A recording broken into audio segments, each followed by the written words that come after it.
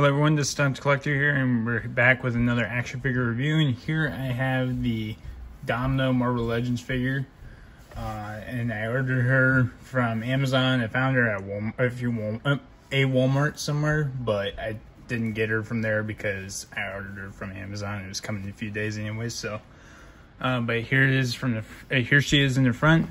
So instead of like a blue or gray, whatever you want to call it, packaging from the regular X-Men, you get the red, and you got a bunch of marker Sharpie marks there, so you get it scribbled out.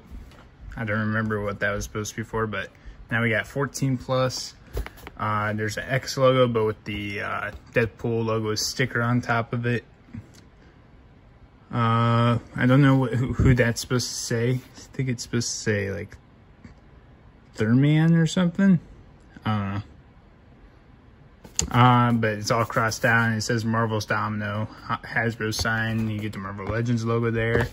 You get the X logo there with another Deadpool logo sticker there. You get a silhouette of Domino there. And then you get the silhouette of Domino there too. Same deal on the other side. Here's the bottom for you in the DCPI. But besides that, let's crack her open. And here's Domino out of the packaging here. So she has a few accessories. So first she comes with this pistol, which is pretty cool. If it'll focus, there we go. So this is a brand new pistol, but nothing real crazy besides all black. And then she comes with two hands, one for holding her guns, and then just fists here. So those are cool. She comes with an extra head, which these come with the goggles. I wish they had them with the goggles on over her eyes instead of like on top of her head like that. So yeah. And she comes with these like little SMGs with the little knives there. Like I think it's kind of like a musket. Muskets were more like a sniper, but the muskets had like knives at the end of them like that. So that's pretty cool. I like these a lot. They even have the sight here, and the muzzle is a little crooked there. Then you get the knife there, and then a black grip. So these are pretty cool. These two are the same thing. And besides that, that's it. So here's Domino here, and here's our other head sculpt without the goggles. And I think it doesn't look quite like her, but they did a good job with the eyes. You get that little spot on her eye like that. And one thing that I'm not sure if you guys can tell, but the hair here, it feels soft, but I think it looks a little transparent. Like if you shine it in a light, it's gonna like shine light out of it. So I think that's a little weird, but oh well. But they did a good job with the suit. You get the holster here for her pistol, so you just put that in there. She has these other like mag holder right here and knife holder. Yeah, and then you get these nice cool looking shin guards and a little bit of bronze for knee pad and shin guards and boot. So that's pretty cool. You get the blue lining or side there, and then you get these sleeves. So that's pretty cool.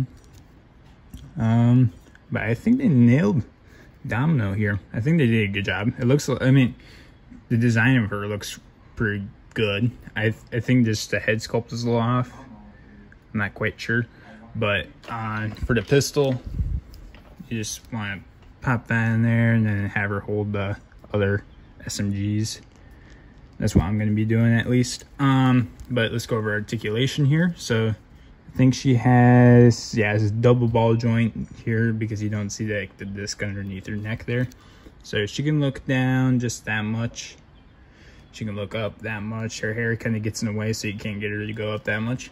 She can look left and right. You get some head pivoting. Her arms can move out that far.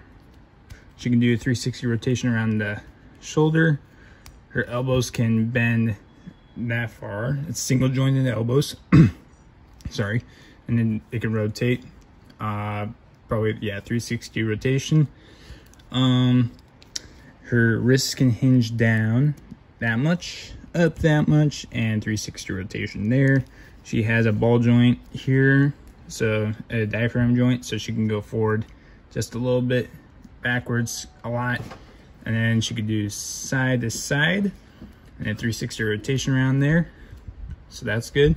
She could kick out just a little bit. I wish she could kick out just a little bit more, especially since how flexible she was in the movie.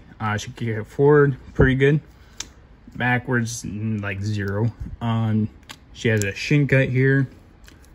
She has double jointed knees. And it looks like they're pinless, so that's awesome. They did a good job with that, actually. You can't really tell. But you can see it's kind of covering up wherever the pins are, I think, kind of. I'm not sure if you guys can tell. But then her ankles can hinge down that far, up that far, and nice ankle pivot. I think she's a pretty cool figure. I think the only thing that I'm a little off on is probably the head sculpt is a little off, and then I think the kicking to the side could have been a little bit more better, and probably diaphragm joint can bend forward a little bit more. But besides that, I like the looks of her. She's really cool. I am happy to get her in the collection. Hopefully they'll release like a Colossus figure. I'm still trying to get Deadpool and Negasonic Teenage Warhead, so but yeah, I think she is a really cool figure to add into the collection. So but besides that, that's all I've got.